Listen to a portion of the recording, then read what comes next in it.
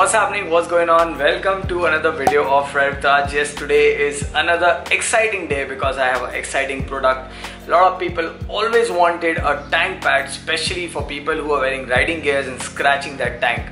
And if you don't want to scratch your tank, you definitely need a nice guard. So initially I tried the local brand which people use on the Royal Enfield Classic also, which is smaller in size, but that was not exactly what I wanted. Also, the adhesive behind the rubber guard was not of a good quality and I was not satisfied. So I returned the parcel back to Amazon. When I went on the Banggood website, I could actually find this, and this fits perfectly fine for my Interceptor. Price details and everything will be in the description, so don't forget to check the description out. And if you want this for yourself, it's really nice. You can clearly see the quality used for this rubber is really superior. It's quite flexible also. At the same time, it's rigid.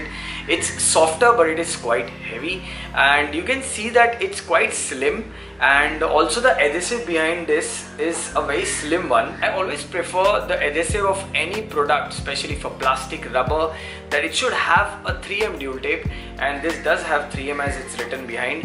The whole thing boils down to the quality when it sticks to my tank. So let's go down. The installation is totally a DIY, and make sure you have a measuring tape or a scale along if you want the pads to be placed properly. Before installing, make sure you place it on the tank to see if it really suits your motorcycle. According to me, this is a perfect size for the Interceptor 650 Royal Enfield. Also remember, it won't be the exact shape of the motorcycle tank because every tank has a different design. So a bit of size difference is fine for me as far as the product is of good quality and adds a decent look to this roadster. Before sticking the pads, it's very important that you sit on your bike to get the right feel, as some may sit ahead near the tank or some may sit more towards the center seat position. I honestly got more confidence to stick my legs towards the inside of the tank, especially during cornering. Make sure that they are at the right riding position which you prefer, even while saddling. When you peel the 3M sticker cover, make sure you remove 1/4 of it so that you can position the pad first to have a look. Also make sure the tank area is clean and dry before you install these rubber pads.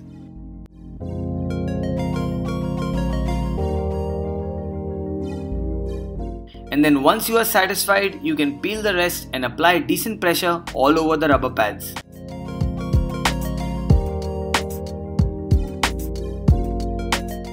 Now on the other side of your tank, make sure you take similar measurements and also have a decent look at every angle so that it looks that it is in symmetry.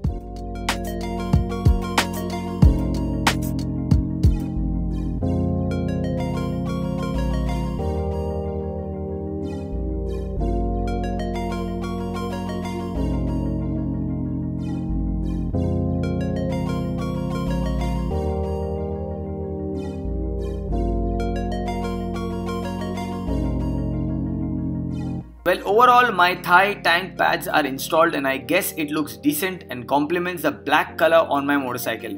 What do you guys think about it? Comment down below and let me know.